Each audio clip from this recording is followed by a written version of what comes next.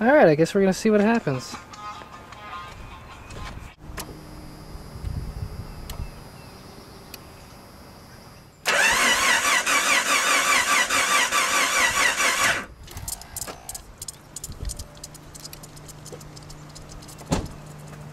I cranked it a few times and seen a lot of gas.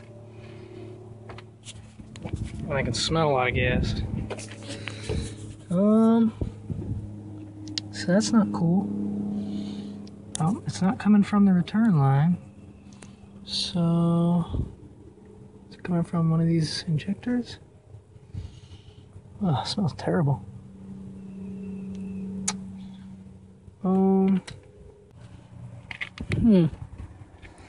That's not cool. So somewhere something isn't tight.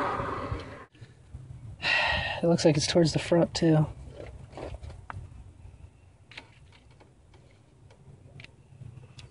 I don't know. Interesting. Yeah, let's move you over so we can see the fuel rail.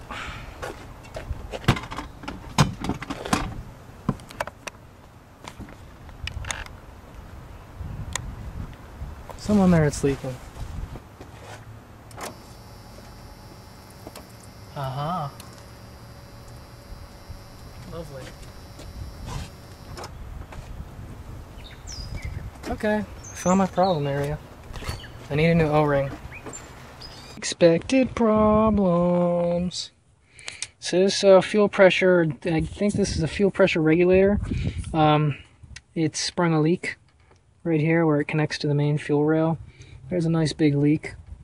So that's not cool. From what I've read, there's an O-ring in there that should get replaced. So I guess I gotta take some of this apart to get that O-ring out. It looks like it's held in from this bracket. Can't see anything, can you?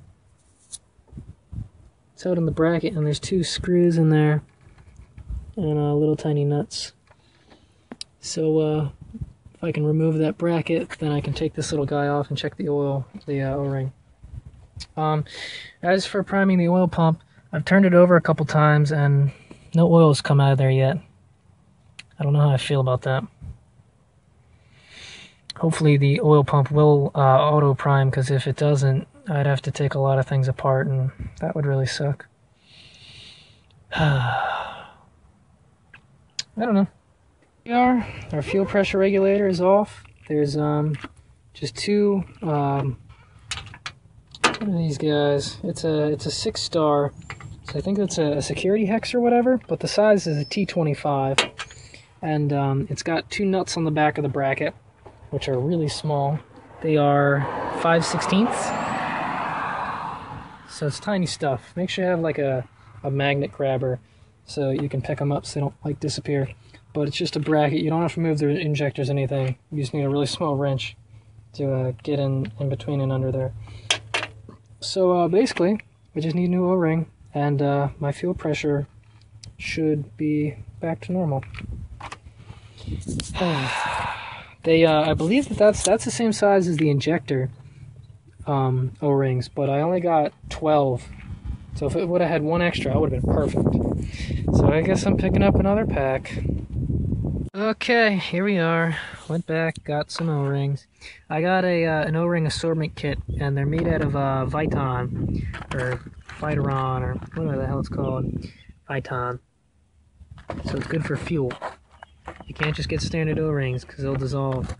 So, this one looks like the closest size to mine.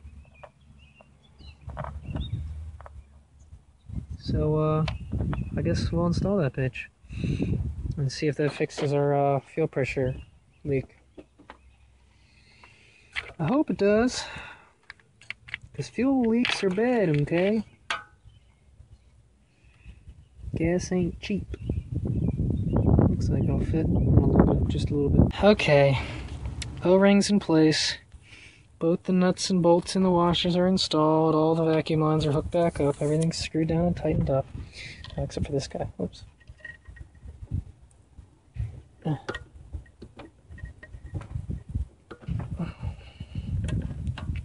Yeah.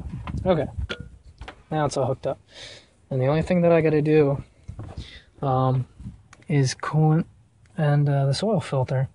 So I guess I'm going to try turning the engine over again and see if fuel starts spraying out again.